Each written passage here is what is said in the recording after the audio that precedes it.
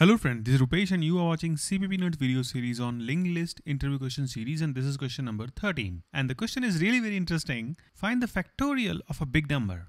So we know, like, if you have to find factorial of 5, then it is like 5 into 4 into 3 into 2 into 1.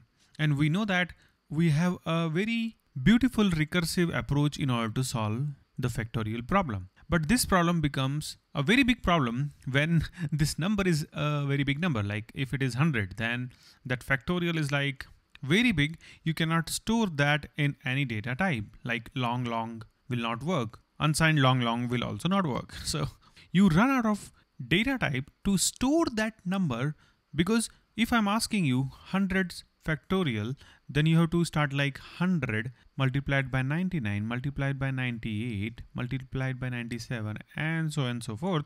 And then this number is going to be a huge number. You cannot store that into long or unsigned long. Okay, no data type to store this number, and you need some data type, right, to do this multiplication, but you don't have one. So we have to go back to the school days and see how we used to do this multiplication. Let's suppose you want to do multiply 24 with 6. Okay, I don't know why I'm doing this, but yeah, this is the number you want to multiply. How would you do this? 6 4s are 24. We have 4 here and carry is 2. Okay, so you multiplied this with this. Notice this, you are multiplying only single digit. Here the problem is you have to multiply this whole number with this, and then the result of this is going to get multiplied by this number, and then result of these three is going to get multiplied by this number, so that it becomes really huge. But here, no matter how big number is, maybe 2, 5, 8, 6, 9, if you multiply that number with 9, how you start? You multiply 9 with 9. This is the maximum number you can multiply. Okay, so single digit multiplication happens. So there is no problem in the data type here. Why? Because we can store these numbers in a different linked list node. I mean, you can use array also, but then you don't know how long that would be. So you have to use vector in that case. Some people won't be happy with the space. I don't know why they would cry for the space, because you are not going to have a very huge factorial. I mean, you can, then you go for linked list. So the point is, you can go for linked list and vector both. I mean the array, but here we'll see the linked list one. So yeah, so we were talking about this 24, right? I multiplied this 6 with 4, answer is 24. 24's 4 is here and 2 is carry, right? So how do you go next? You multiply this 6 with 2. What is the answer? 12. Carry was 2. So 12 plus 2 is 14. You will write 14 here. That's it. So what if this whole thing was looking something like this? You have 24, right? So you have this node 2 and then another node 4, okay? And then you are multiplying them with 6. Can we do this? Yes, we can do this. And this is what you have to do. You always have to keep a single digit here. I mean, you can keep till 0 to 9. If it is becoming 10, then you have to store 1 here and 0 here. So let's quickly see with a good example now. So this is your basic example. We'll take this example and try to solve the problem. So let's assume we have a first node will be there always, because if you're asking for 5 factorial or 6 factorial or any factorial, this 1 will always be there. If it is 1's factorial, it is like 1 into 1. So this 1 is there. If it is 2's factorial, then 2 into 1. So this 1 is there. If it is 3's factorial, then it is like 3 into 2 into 1. So this 1 is there. So always this 1 is there, right? That's why we'll keep this 1 and this is going to be your null. And this is your data part and this is your previous part. Now this is very important. You have to make this guy as previous, okay?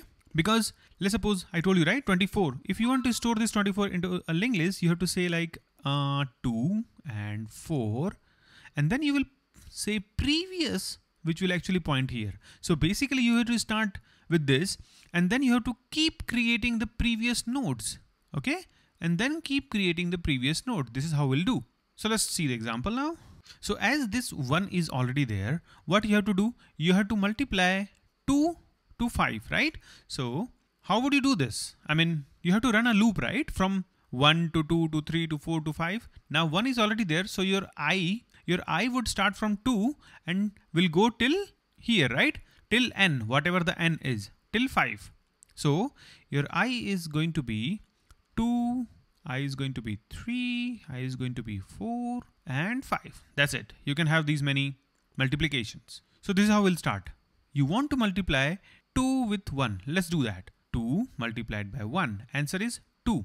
You can store that 2 here. Fine. This is done. 3 multiplied by 2, because this is what you have. So 3 multiplied by 2, you have 6. You store this 6 here. Okay. And then this is done. You go for 4. So 4 multiplied by 6. Now this is very important. See, you have 4 into 6. This is going to be 24. Now this is interesting. I told you when you have two numbers, then you cannot keep two numbers in a single node. So you have to split it. How do you split? You will put this 4 here and 2 somewhere here. Let me just draw that and I'll give you the intuition behind that. Like this. 2 is there, 4 is there. Now this guy will actually point to this guy. 4's previous is 2. Okay. And now this 2's previous is null. And how do you do this? So if you have 24, so 24's modulo division 10 will give you what? 4. So this 4 you have to place here and carry. How would you get it? Like 24 divide by 10, you'll get the carry, which is 2. So this 2 will go here. Simple, right? So now this is your position. So this 4 is done. Now let's do this with 5. So 5 multiplied by how much? This is really very interesting. Now just careful. Here you have 4 now, because you always have to start multiplying from here and then you will eventually go to the previous nodes. So 5 multiplied by 4 is 20. Now let's do that. You will make this 0 and 2 will come here, right? Remember that 2 is coming as carry, and now you have to multiply 5 with 2, because this 2 is there. I mean this one to multiply by with 5. Okay. So 5 multiplied by 2, answer is 10. And then this 10 is like added with 2. So actual answer is, after adding this carry, what we received from the previous operation is 12. Now you see that I have 2 digit. Now you have to break this. You have to place 2 here and 1 here. And now this guy will actually point to this one. Okay. I mean, sorry, not this, actually to this node, and this is going to be your null. Cool, right? Now see, you have multiplied by 5 and you are done in the loop, and see what is the number in the linked list? 120. So basically it is 120. Okay. And this can never have any overflow, because you are always storing one digit in a single node, and you can have millions and trillions of nodes depending on what is the capacity of your supercomputer. Okay. So we see that 5 factorial is basically 120, and we know that we can achieve the similar multiplication using linked list with the traditional approach of multiplication. Correct? So now let's quickly see the code. So see, this is your driver function. We have main here. We are looking for the factorial for 20. We created this initial node. I told you, right? We have to create initial node for 1. Correct? So then we'll go for loop from 2 onwards, right? So this 1 is always there in factorial. So that tail one we created, and then I is equal to 2 to n. We'll just keep incrementing the I, and we'll send this I to get multiplied by the rest of the linked list. So this tail is also going to this multiply function, and then we have this multiply function here. It is very simple, guys. Initially we'll have this carry is equal to 0, and we'll use 2 pointers temp and the previous nodes. Both will be initialized with the original tail in the beginning, and we always have to initialize them with tail because we are always starting multiplication from the tail. Okay, you remember that? We were always multiplying this node first, and then this node, this node, this node, like this will keep on going in the left hand side. And next time if some another number, let's suppose I is equal to 6 is coming, then you have to multiply this 6 with whatever is this, with this number, and then this number and this number if it is required. So you always move in this direction, right? So you always have to initialize this tail and you have to iterate over this tail till this tail or temp doesn't become null, and we'll just keep saying that temp is equal to temp's previous. So we'll keep on going like this. Okay, let's see what we do here. So it is very simple. Whatever this number is, see, first it was having 1, then it was having 2, then 6, right? So whatever this number is, we'll just simply multiply that with our I. So we are doing that here and just adding this carry. So this full number is formed. Let's suppose this I is 4. So here we get a good example here. Okay, answer was 24. So data becomes 24. So I told you, right? 4 will only go to this place and 2 will go to the previous place. See, we are doing the same thing. Data, which is 24, modulo division 10 will actually bring this 4 out of it and put that into the data place, temp's data place, which is this place. Okay, this guy. And carry portion, very simple. Divide that 24 with 10, will get the carry, and initialize yourself, temp, to the previous node so that we can know what was the previous node, because now we have to go to this node. Okay, now temp is going to be temp's previous, which is this guy, right?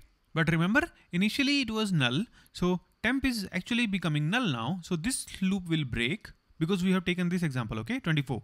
So there was no this node here. Initially it was just one node, right? So temp is now null, and then this loop will break. We'll come here and remember 2 was carry, 4 is with this. I'll take this here. 4 is here, 2 is carry. Still we have to place this 2, right? So that comes this second loop. If carry is not equal to 0, meaning we have carry, we have to place that into the previous nodes. Then what we'll do, we'll tell, I know when I broke this previous while loop, my last node where I was standing was stored in this previous node. Now I can tell previous node equal to node new, meaning I can create a new node at this location with carry modulo 10. Why? Because your carry can be 2-digit number. So here also you will have the same operation. If it is 2-digit number, then store this last one into this, and you have to update this carry by dividing that with 10 so that you will have a carry now, and previous node previous is going to be new previous. So now basically you are going to point to this guy because your previous node was still pointing to this, right? Now you have to go previous nodes previous, which is actually this guy. So you are now pointing to this guy. Okay, you have previous node, this one, and then you will see carry is there. No, carry is not there because remember we had only 2 carry. So 2 was actually inserted this into this because 2 modulo division 10 answer was 2. So we inserted that 2 here and then we are done, and then this while loop will break. If it is not breaking, meaning you still have a carry, because from here whatever this carry was generated, this carry was 2-digit number. Okay, then only this will reloop. So this whole thing was just for I is equal to 4. Okay, I told you, right? We are taking this example. Then you have to do the same thing for 5, same thing for 6. So here we are not looking for a time complexity and that stuff, because we know that, okay, this is going to take this much time. What we are looking for is like, I want to have a factorial of this 100, which is not possible for C and C++ at least, because in Java we have a big integer, but that also a costly process, and that takes actually more time than this whole thing. Okay, this is what the solution is. So I think we are done here. Thanks for watching, guys. Bye bye, take care. I'll see you in the next videos.